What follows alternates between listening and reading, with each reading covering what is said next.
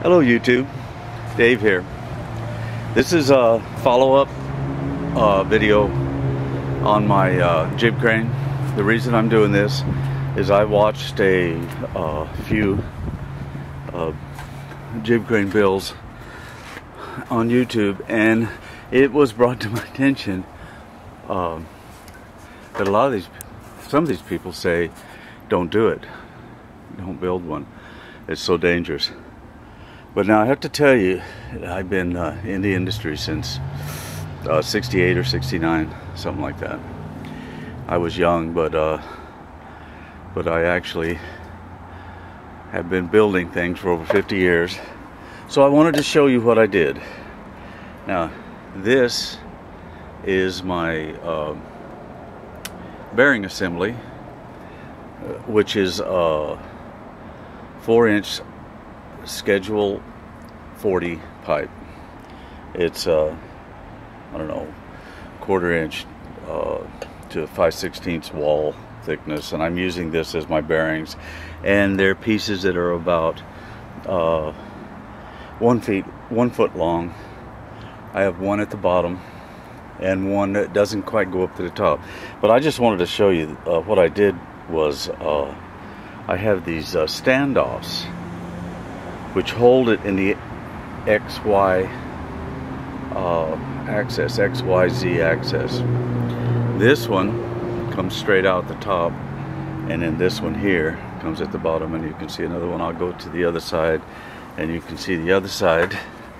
The actual pivot point in the middle is 3.5 inch Schedule 40, which is 4-inch OD, and 4-inch pipe is a little bigger than 4-inch ID. Now this is a standoff here that goes to the 4-inch pipe at the top, and you can see that I left a little I'm going to say 8 inches of the 3.5 inch Schedule 40 sticking out at the top. And I noticed some of well, most of the jib cranes that they've been building, they're basically mostly just supported straight out. Now I didn't do that. I actually used 2-inch 120 wall stringers, or dog legs, hypotenuse, whatever you want to call it, pieces out here that are full welded all the way around. Now, as you can see, I did put holes in it. Some people say, well, that would make it weaker, and it probably does, but this is so strong, I know it'll pick up a couple tons. Now this one, sorry, I have welded up here close to the very top. Now the pipe, the 3.5 inch Sched 40, is capped on both ends, and I did put holes, drilled holes. Now these aren't just holes that are drilled in,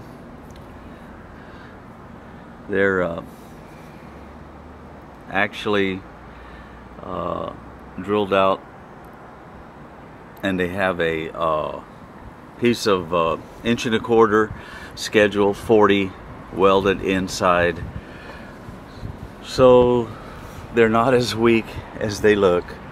And I'll tell you the truth, they are just for looks. I like holes, and I know that each one of those 2-inch square tubings will probably hold 5,000 pounds or more. This is my scaffold right here, and this is warehouse rack. These beams are made out of 14 gauge. The frames, which is the ends of them, and I'll tell you, I'm having a hard time seeing here. Okay, you can see it now. The beams are the horizontals, and the frames are the verticals. I actually worked at the manufacturer that built those. I actually built these back in the 70s. Built them to a specific size that I wanted, And these warehouse rack are rated at 10,000 pounds. Now that's 10,000 pounds, and it's made out of, I think it's 16. I think that's 16 gauge. And the frames right here made out of 12 gauge. So you can see this is pretty thin stuff. All of my my 2-inch tubing is 120 wall, which is heavier than any of my rack. And so I know the ratings of these. I just wanted to go over this with you because I see people on YouTube. Now they build their jib cranes, but they don't put these diagonals on them. My diagonal, this one here, goes up probably 4 feet from where the horizontal actual I-beam that the trolley rolls off of goes up close to 4 feet up there, and it's got one piece that goes all the way to the end, and I measured right in the middle, and this one comes up right into the middle, which is probably unnecessary, but like I said, I like to make things extra heavy duty. And this right here, there it is, you can see. Now this is the one of the supports for the bottom. Goes down, welded to it, and you can see it's got one over there. So this thing is really way over engineered, and I'm gonna say, generally speaking, compared to most of them that's built on YouTube, I've watched these guys. They're very professional. They have their own welding shops, their own fabrication shops, and they're rating theirs at 500 pounds and stuff, which like I said, I'm rating mine at 1,000. It'll probably pick up 4,000 pounds. But my point is, I've been welding since the late 60s, and when you do this stuff, you're not practicing with your welding. You really have to know how to weld. And I'll tell you the truth, the way I welded it, is a lot of people would even say that's not right, but I used all 6011. The reason I use 6011, it's a high penetration rod. Now I have 7014, or 7018, which is your really strong rod, and people would say structurally that's what you got to use. But I've worked a lot of places, welded a lot of places, and I can tell you, when you engineer and you design things with your triangles, the way you engineer it, you engineer strength into it. So it's not all just the weld. Now you got to weld it right. You have to weld it right. And I like the even if you're going to use 7018, you're going to have to use your 6010 or 6011 root rod to run your root pass and clean it up and run your 7018 over the top of it. In this case, I didn't run any 7018 over it. I just ran my 6011.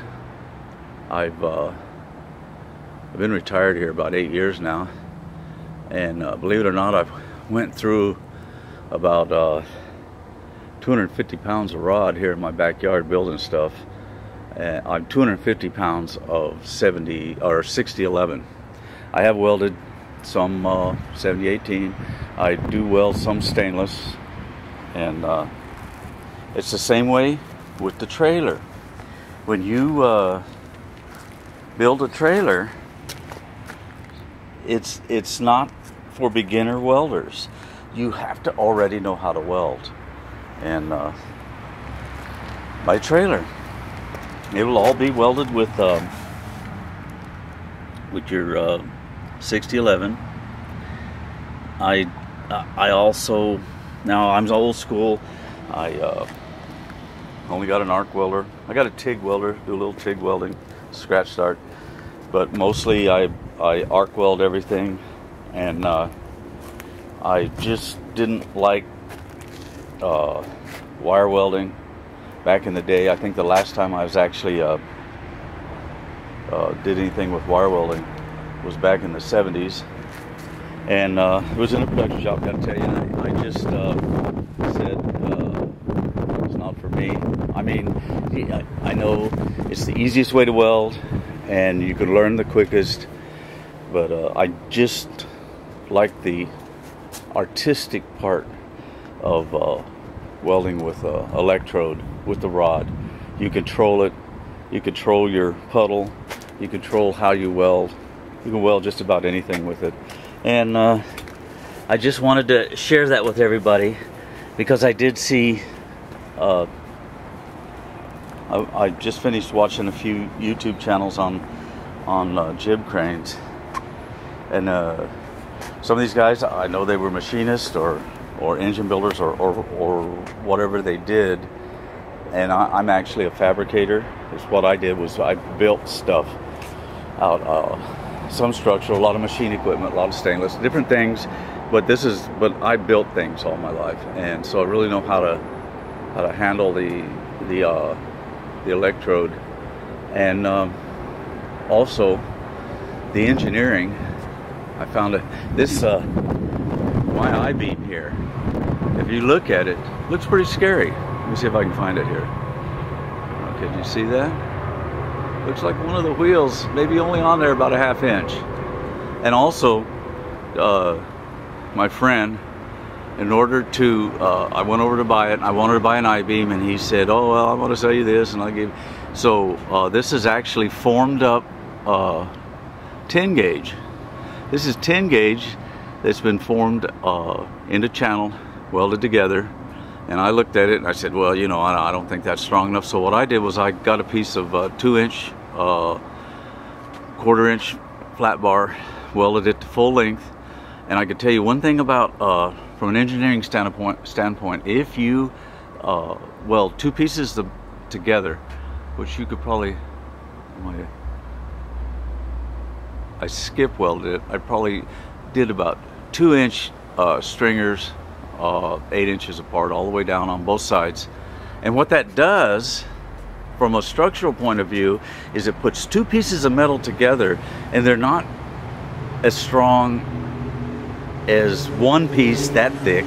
They're actually twice as strong, or they would be, rather than twice as strong as one piece. When you got two of them, if you have twice the thickness, make it twice as strong. When you weld two pieces together, you actually make it 3 times stronger than the one piece would be. And the reason for that is once they're welded together, and I'm not saying full welded, it's just skip welded, what happens is the welds won't let that metal move.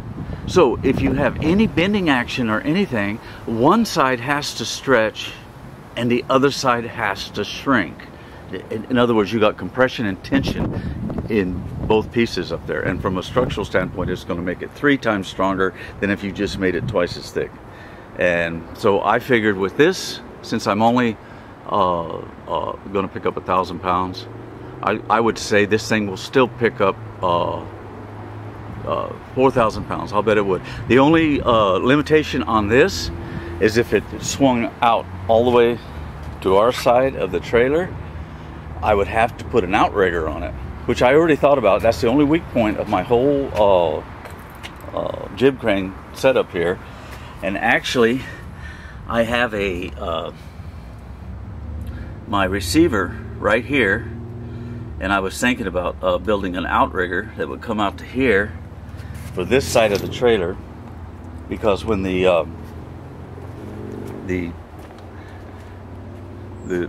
jib crane is swung out straight from the trailer, it has the whole trailer holding it. When it comes out on this side, then it just has one side. And what I did, actually did this, and it did work.